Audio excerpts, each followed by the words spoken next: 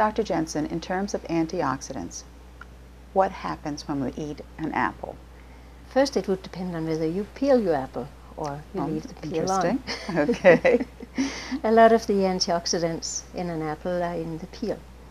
And if you peel the apple, cut it in little pieces, and it starts turning brown, you will actually already have removed some of the good antioxidants in the peel, and when it starts to turn brown, the antioxidants will have been oxidized and neutralized before you eat them and get them in your body. Oh, so if it's been sitting around for a while, Right. it's just food, but not with any real value. Well, not antioxidants. Yeah. Still the fiber. But no antioxidants. Okay.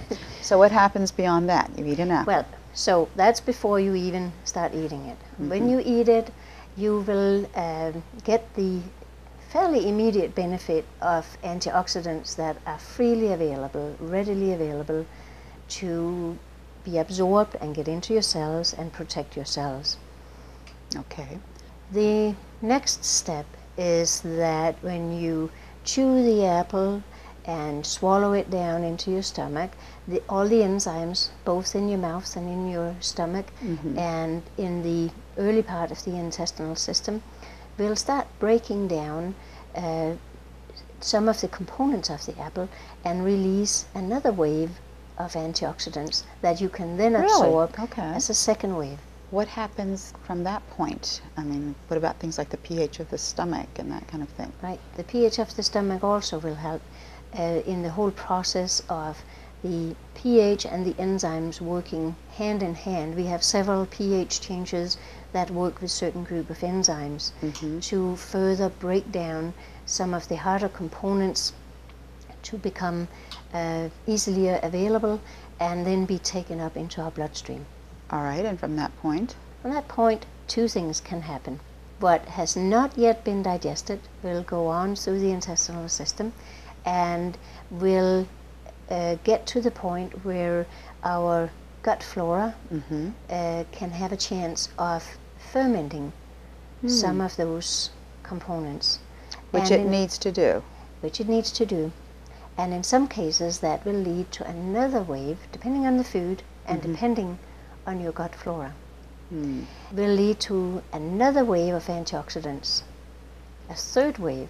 So you have what's easily available right when you eat something. Okay. There's what the pH changes and enzymes are releasing so you can take stuff up into your bloodstream.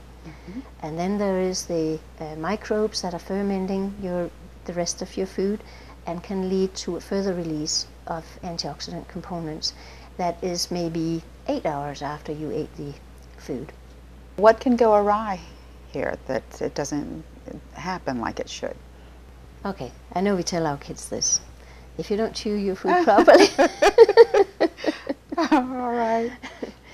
And if you are taking antacids on a regular basis, or if you are very stressed and you are not producing the right enzymes at the right time, if your liver is under a lot of stress and you may not be producing the right digestive enzymes released by your gallbladder, or, very important, if your gut flora is out of balance. So this is critical, isn't it? I think it is critical. Especially today, we have many problems related to that, don't we? Yes. Okay.